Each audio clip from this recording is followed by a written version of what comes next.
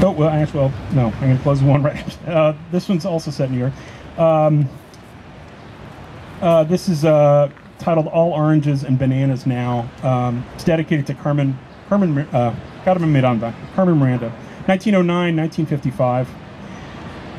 Arriving in New York Harbor, she told the reporters, "I know plenty English words," and five-fingered them off her hands. Man, man, man, man, man, and money, money, money, money, money.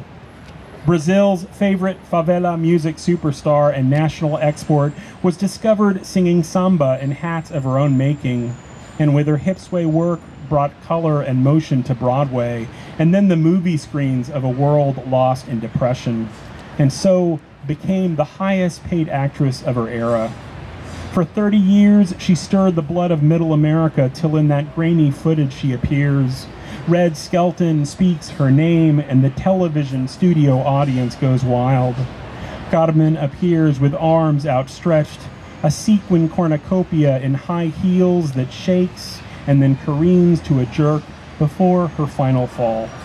Maria do Carmo would never be seen again, and in a week the streets of Rio would swell to mourn the little girl milliner made international icon of delight.